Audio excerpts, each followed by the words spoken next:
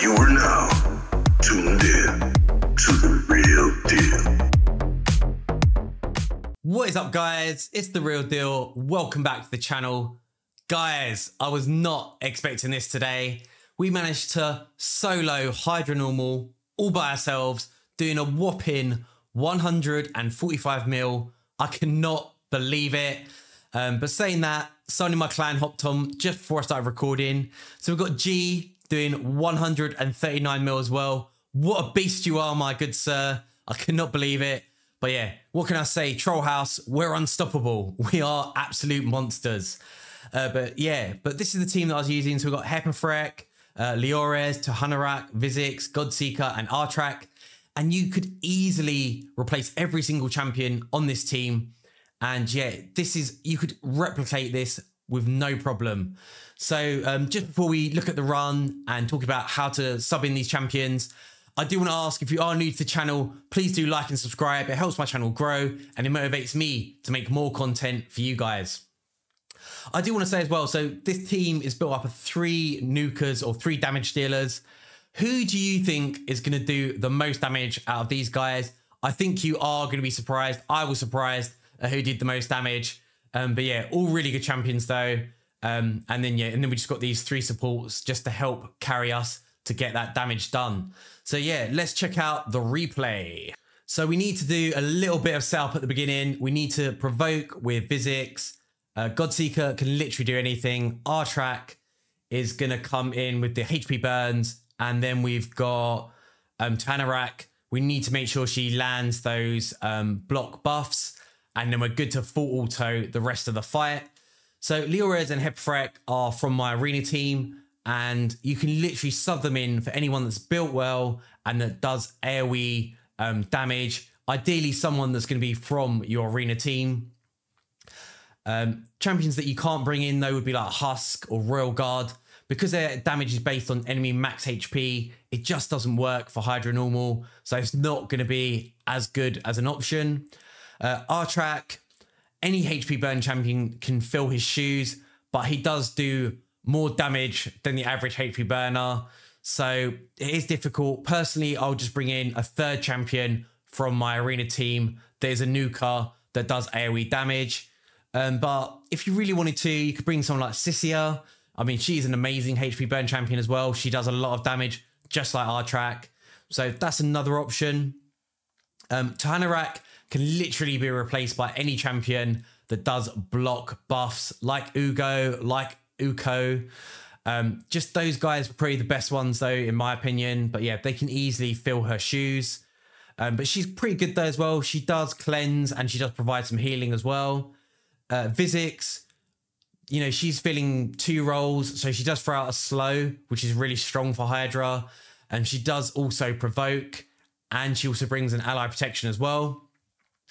If I was to choose, I'd probably bring someone in that's going to boost her meter and ideally throw out slows. So that will definitely help the most, in my opinion. But it's up to you. I mean, provoke is also a really good option to go as well. So that is the way you want to go. And then with Godseeker, literally any champion that heals and revives can fill her shoes. But yeah, there's loads of options for revivers. And that is pretty much the team. And that's how you can replicate this. You just need champions that fill those roles. So yeah, let's skip to the end and see, you know, who has done the most damage out of these 3 nukers. Seriously, you will be surprised. So we're just coming up to the end of the run now. We're only 300 off hitting the turn limit max. So let's see who's coming in at number 1. And it's Hepafrek, which I was so surprised by. You know, he's in full stone skin where the other 2 are built in damage build. But coming in with a just insane 46 mil on Hepafrek. 2nd place, Liores with 38 mil. And then Artrak coming in with 35. Godseeker doing an insane amount of healing with 4.9 mil.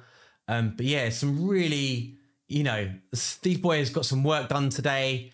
But yeah, so that is the end of the run. Let's look at the gear and masteries. First on the list is Hepafrek. So in full stone skin, I love this build. I think a lot of people It's controversial. Hephrek is a controversial champion. Some people think there's different ways to build him. You could go like triple crawl, you could go stone skin and crawl, or you could go instinct. But he's a really good champion and you can definitely build him in many different ways. Let's just go through all his pieces. So we're just looking for speed, crit rate, crit damage, and attack percentage, ideally. But yeah, my one, he's built pretty well. Total stats, you know, the only thing that really matters is attack. He's built really slow for Arena. So actually for Hydra, you'd probably want him to have 200 plus speed at least. Crit cap, we got 300 crit damage, which is pretty insane. And then the rest of the stats don't really matter. I am lucky enough to have him fully ascended, and we've definitely gone for Soul Reap. Absolutely amazing on him. Masteries, again, he is built for Arena. So we got Helm Smasher. But yeah, just very standard build for Arena. So we got Leorez in Lethal and Perception. Again, just very standard, and you want the same sort of substats as Hephrek, as Arena Nuka. And mine's maybe a little bit too fast. Some people say that it should be 180. My one is speed tuned for my team, and it works for me. But yeah, so the stats that are important are attack, speed, crit rate, crit damage, and I'd like him to have either a bit more resistance or a bit more accuracy. But that's the way I've built him.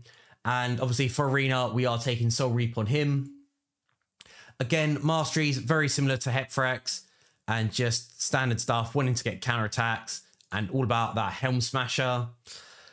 Next on the list, we've got Tuhanarak. So she is in one piece resistance and then in perception. And again, I'll just go through all her gear just so you can see how I've built her out. And we haven't even fully rolled everything up just yet. Don't really need to though, to be honest. So HP is important on her. Defense is important. Speed is important. Resistance and accuracy are important on her as well. So I did put a lot of resistance on her just so she can tank and help, you know, stop buffs getting stolen as well. And a decent amount of accuracy as well so she can land her debuffs. Brimstone, probably not the best option for Hydra. However, this was back when when Brimstone was like broken. And to be fair, if you're sort of like early game or if you're like end game, you know, I still think having Brimstone on like 2 or 3 champions is a good way to go because it gives you a better chance of landing it. So having like 1-star Brimstone across 3 champions is actually a really good way to go because it just gives you a really good chance to land that smite.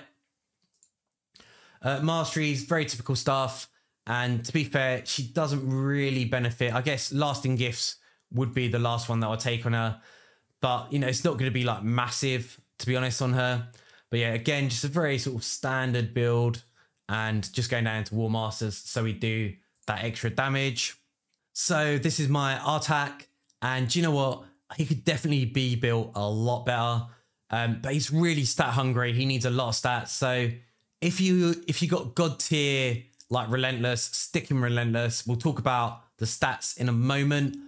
But I went for Protection and Immortal because you want him to be fast and you want him to have good accuracy. Those are the substats you want to prioritize first. Then you want to stick HP on him as well because he does lose his HP and I wanted him to have decent survivability. But yeah, so we've got 72k HP, 2.8k defense, 248 speed, 51 crit rate, 126 crit damage, and then 374 accuracy. So in an ideal world, what you'd want to do is bump up this crit rate and bump up this crit damage, and he will just do so much more damage.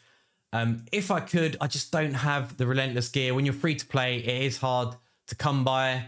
And you know, Relentless gear is elsewhere, so I can't do it. But yeah, you would stick him in Relentless gear and he would just do so much more damage. But this is still a really good build as well. Because he does AoE. Actually, do you know what? Or the other way to go is stick a curse set on him. Curse would be amazing. So you can throw out Hex to every single champion. This means you can target the Head of Mischief, but also, Hex means that you do more damage to the Hydra heads as well. So actually, Hex would be, not Hex, Curse would be a really good gear set, or even Provoke as well as another option. Masteries, I've not finished just yet. I don't think he really benefits from any of these. Maybe Cycle of Violence would be good on him because he is going to do a lot of damage. So hopefully you can get that, reset a random skill. The other thing that I think would be really good on him would be Master Hexer. Increase those HP burns. So yeah, I do need to finish building him out. But yeah, again, just a very sort of standard masteries for Archak. Vizix. So this is Vizix that I use for Doom Tower, and she's just in speed and perception. Again, this is actually quite an old build. I probably built her about 2 years ago. It's still good enough to clear every single wave on Doom Tower hard for every rotation. But you could definitely, again, change her up. I'd say like a curse set or a provoke set would be really good on her, or even regen as well is pretty good. But at the time I needed the stats, and again, she does need she needs accuracy, she needs speed, and she needs to be tanky as well. So total stats, we've got 62k HP, 3.4k defense, 271 speed, and she needs to be fast for Doom Tower. So that's why she's so fast. And then a little bit of overkill in the accuracy. Actually, I could probably drop that and bring in something else. Maybe like a HP chest, or oh no, maybe actually a HP banner or a defense banner would be better. But yeah, so definitely could swap that out for now. And then yeah, masteries. So very, very specific masteries. And this is because I built her specifically for Doom Tower. And at the time, I didn't have a stun set. I was planning to put her in a stun set, but I never did. So actually, I could probably change this around. She probably doesn't need Fearsome Presence, to be honest, anymore. Could actually probably put her in the offense tree so she does a bit more damage. But I don't want to mess around with it because it does work for Doom Tower. And then last but not least, we got Godseeker, who is somewhere all the way down here. And it's my Godseeker that I've built for Sand Devil. She's not quite strong enough yet to do level 24 and 25 because you do need some insane stats. So I have been farming hard, trying to get better gear so I can do it, but not just quite there at the moment. So we've got defense on the gloves, HP on the chest, HP on the boots, defense on the ring, defense on the amulet, and then HP on the banner. So total stats, we've got 59k HP, 4.2k defense, 267 speed, and then the rest of the stats don't matter at all on her. Blessings, if I was going to choose one, it would be, where is it? I think it's Miracle Hill. Yeah, so it would be Miracle Hill, and that's just because of Sand Devil. Basically it gives you a chance to restore destroyed max enemy HP. So this would actually be, it's really good for Sand Devil, but it's also good for Artak as well. So it can help, heal him up a little bit because he does destroy his own HP. And she's got specific masteries for Sand Devil, but they're pretty good. And yeah, it just helps her stack up HP there, and she's got counter attacks. But yeah, that's all you need to do. But again, guys, I cannot believe I just threw together this random team comp and we managed to solo Hydra normal. If anyone else is doing this, please let me know what team comps you are in the comments below. I want to do some new videos. I'm thinking about doing some champion guides. If there's any champions that you'd like me to do a guide on, actually, let's just bring up my account and have a proper look at the roster. If there's any champions that you see here that you think are pretty cool, that you'd love to see a guide on, please do let me know and drop a comment, and I will try and get around to it and make a guide for it. because, you know, that's really what I want to do at the moment. But yeah, thank you so much for watching, guys. I hope you've enjoyed the video. Please do leave me a cheeky thumbs up. Make sure you smash that subscribe, and I'll catch you in a video soon. Peace.